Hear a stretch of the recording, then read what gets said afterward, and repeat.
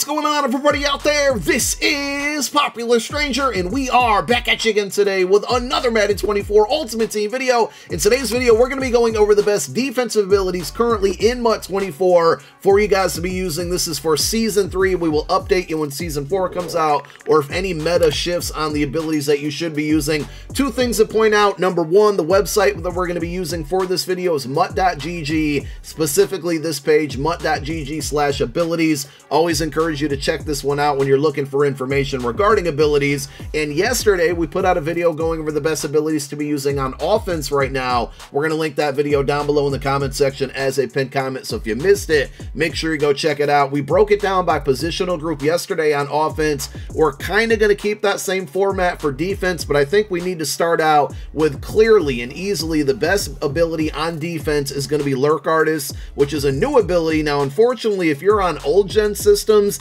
I don't think this one is available to you, but essentially this has replaced Lurker, and it's a combination of Lurker plus Pick Artist. I also don't want you to make the mistake, because believe it or not, I've had a lot of people say this to me, that they're running Lurker on certain players for 2 AP when they can get on that same player Lurk Artist for 1 AP, which is a much better ability.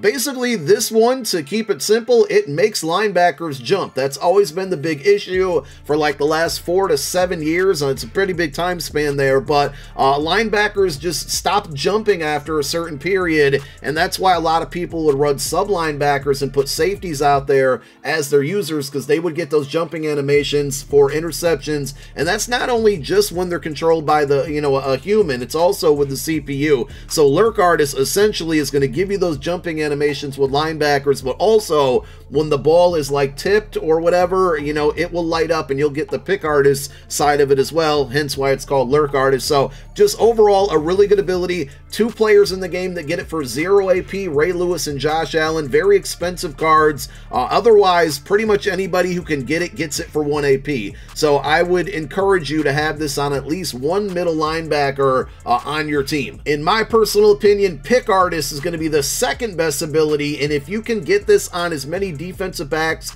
as possible, I would try to do that. We are going to talk about obviously other abilities that you could be rocking, but you do have 9 AP available on defense right now. There's a few players, and we're starting to see more over the last 2 weeks. Again, very expensive cards, but you can see Sean Taylor gets it for 1 AP. Richard Sherman, 3 mil on that card, way too expensive, but his 93 overall is going to get it for 1 AP. The 92 gets it for 1 AP as well. A little bit less better of a card, but still 900K, fairly expensive. And then Deron Bland gets it because it's a record breaker card for him having so many pick sixes. He gets it for 0 AP, but all of those cards, excluding Sean Taylor, very expensive. The one thing I really love about Pick Artist is that it almost makes shorter defenders get taller, and they get these animations where they're going to jump up and get the interceptions. You can see it light up simply because they have Pick Artists on there. It just definitely helps with the dropped interceptions. It's sad that we play a game where we need an ability for our defenders to catch the football,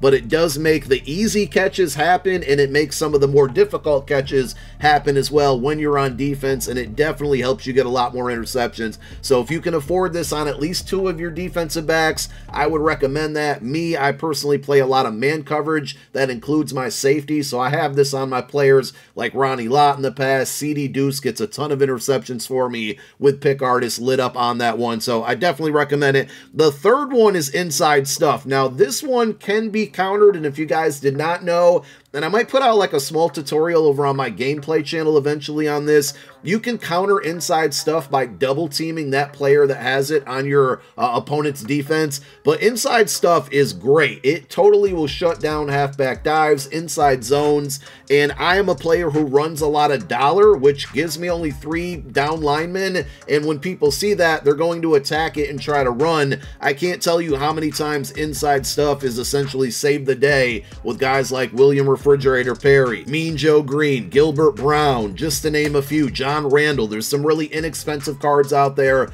that get it. Vita Vea is another one that was just totally dominant for me. So Inside Stuff, if you run a lot of dollar or 3 down linemen, like a nickel 3-3, I almost feel like it's a must. So this is definitely 2 of the 9 AP that I spend. I spend another 6 on pick artists and then 1 more on lurk artists. That's how I have it set up. So again, 2 inside stuff, 6 on pick artists among my DBs, and then 1 on a lurk artist on a linebacker. Those are probably the best 3 abilities on defense in my opinion, but one that's definitely going to be in the conversation very soon, and probably already is. You can see here, MUT.GG ranks it as an elite ability, is going to be Deep Out Zone KO. If you played Madden 23, you knew how OP this ability was. It is still very good. The only problem is it's very, very expensive. Isaiah Pacheco, which is a 1.5 million coin card, is the first player to get it at a discount for 2 AP.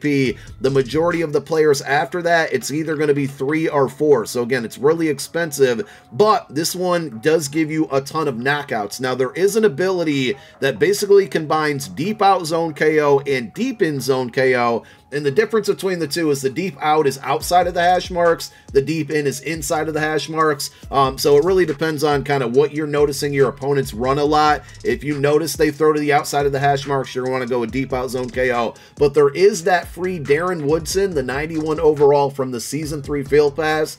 He basically gets both of those together. The ability is named something else, but if you read the description, it works. So if you get that card unlocked, I think it's level 35. It is a really good safety to have if you play a lot of zone coverage on your high safeties. I personally play a ton of man coverage, so I stay away from these ones, but towards the end of last year, you know, I had this on like 4 different players. So as we start to see the meta change, if zone becomes more effective and we see more deep in and deep zone, deep out zone KO players get more discounted abilities or get those abilities discounted, you know, I'll shift my play style to that. But a really good ability, just at this point, still very expensive AP wise. You can always check out some of the other abilities that are zone KOs, like mid zone KO. There's a flat zone KO. These really, and you have to read the description, but like the mid zone KO is basically inside the numbers between 10 and 20 yards. The flat zone KO is between 0 and 10 yards. So, you know, if you're having trouble stopping those areas of the field when it comes to your opponent passing and you do run a lot of zone, you can check those out. If you run a lot of man like me, and I honestly haven't tested these out that much,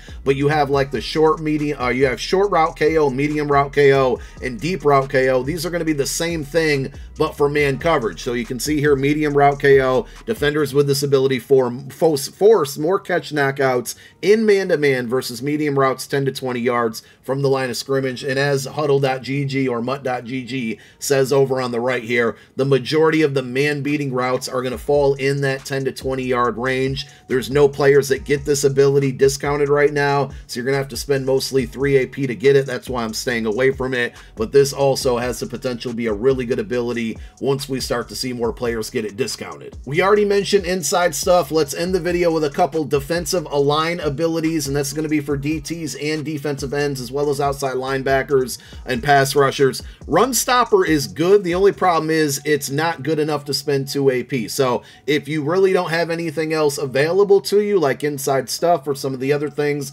we're about to talk about in a moment, run stopper is good against the run. I would only personally use it if it was 1 AP and I only had like 1 AP available on defense. I might, you know, run into using it at that point, but it's almost like a great value version of inside stuff, if you will. Some of the other abilities that are better on the defensive line, pass rush is just not that good this year at the end of the day. The best way you can try to get a good pass rush is the combination of 2 different things, but I still think things like deep out zone KO and pick artists and lurk artists are going to need to be prioritized over these. But defensive rally is pretty good. There's nobody that gets it at a discount, but you do have a few players that get it for 2 AP. Defenders with this ability will grant bonus pass rush points to all defensive linemen on any 3rd or 4th down. So basically having this on one of your DTs or DNs or outside linebackers is going to boost your entire pass rush on the most critical downs in football, 3rd and 4th down. So this one is always good. As we see more people get it discounted, it might become more prevalent. The one combination that I do see people talking about and running is having that defensive rally and having that combined with double or nothing, which has always been a really good ability. This one breaks down to ability points as well. Pass rushers with this ability must spend double the pass rush points to perform a move, but are granted more dominant wins. Basically, there's like blocker resistance,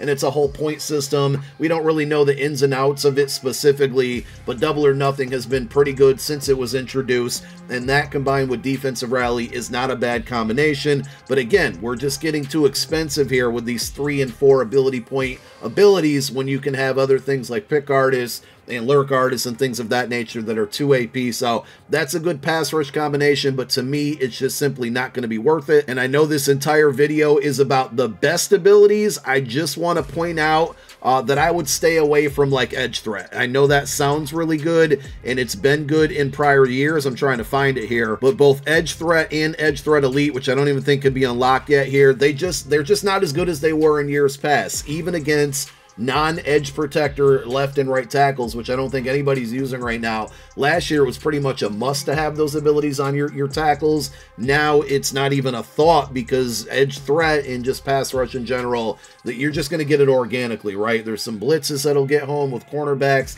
and defensive backs, but just getting natural sheds does not happen often, and there's just not many abilities. So don't waste your ability points on edge threat, and that's it. Those are the best abilities you should be using on defense right now. If there's any that I left off the list, let me know down below in the comment section. And thank you guys for watching. My name is Popular Stranger. I'm out. Peace.